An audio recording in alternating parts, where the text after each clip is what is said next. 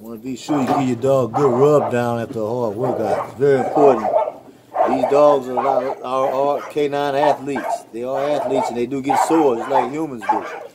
So y'all need to be aware of when you're running your dog on a meal for long hours and periods of time, 30, 15 minutes here, 20 minutes there, hand walking. You give your animal a good rub down if you're doing it on a consistent basis. It's good.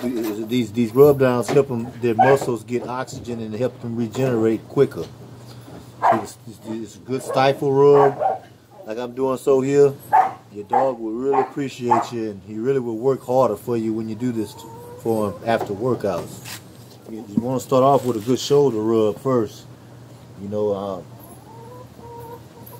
it's very therapeutic to the animal, man. You don't want to overwork and push your dog too hard, and don't give them the proper treatment after a hard workout. They get lactic acid built up in their muscles, and it will slow them down, and it can be painful for them if you continuously work them every day without rubbing them down. This is some of y'all young doggers out there need to pay attention to when you're working your hounds. You know, good stifle rub, good shoulder rub.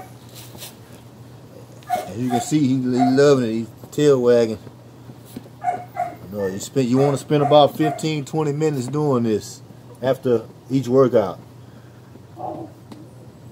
Now you don't have to do it after each workout, but I would recommend you do it at least if you work your dog every day.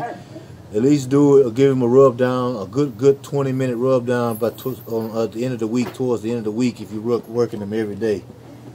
You don't necessarily have to rub him every time he gets done working out, but if you're working him on a consistent basis every day, you want to spend at least 20 minutes intervals in between those days to give him a rub down.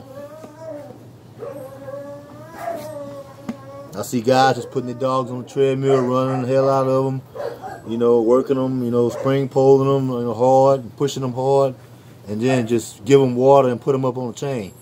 You gotta you gotta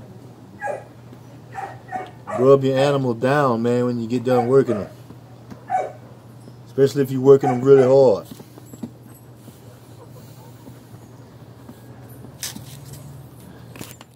Till next time, Guillory Kennels. We out.